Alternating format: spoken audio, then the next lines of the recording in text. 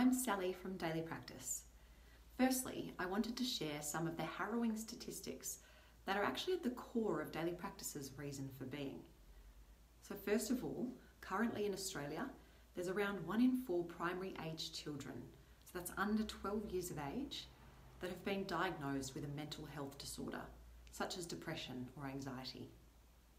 And in secondary schools, this looks even worse, with numbers upwards of around 50% for under 17-year-olds.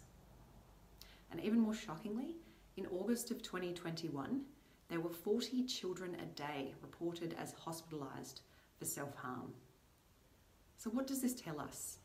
Well, I think it's pretty clear that our youth is crying out for help, trying to let us know that they are not okay and that we need to do something about it. Many parents and adults can be quick to medicate as the only solution, and whilst there is sometimes a need for this, the good news is that there are also holistic solutions that can help our youth learn to flourish again, both in learning and in life.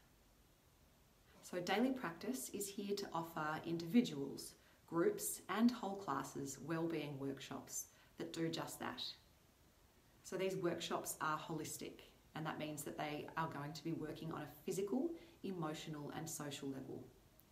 These workshops are flexible, which means they can be tailor-made to suit the needs of your students or your school.